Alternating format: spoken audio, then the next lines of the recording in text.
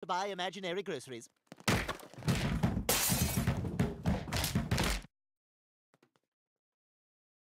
Do you think he's okay? I don't know.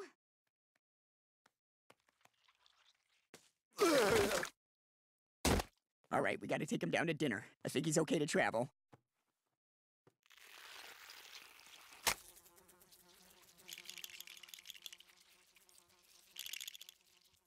I know we're not gonna do this, but at this point, I almost think we should just cut him up and flush him down the toilet.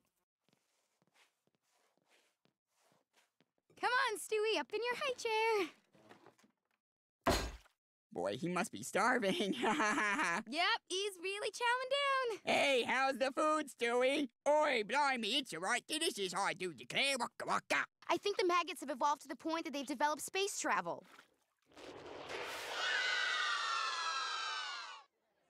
Chris, did you put a coonskin cap on Stewie? No, why? They look like little robbers. So, what'd you guys think? Not the worst thing in the world, right? Oh, ha ha. Time for bed, Stewie.